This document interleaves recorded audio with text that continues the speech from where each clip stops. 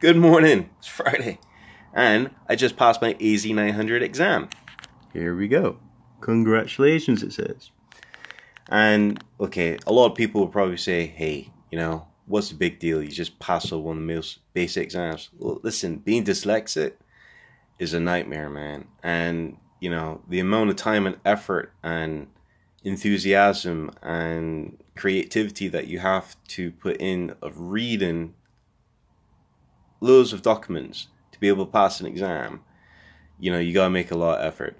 So I haven't did an exam this is my 45th exam that I've done in my career. I've passed 40, and I haven't done one since 2016.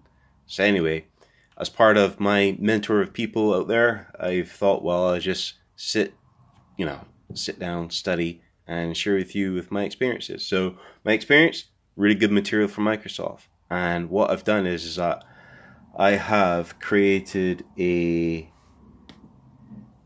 OneNote with majority of everything that I've used to study.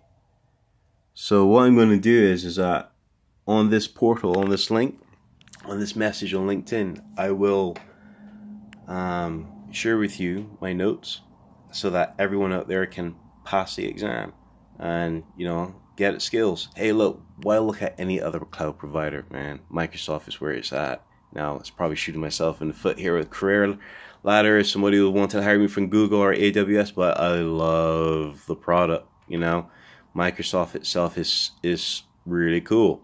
And would I want to do anything else? Not really.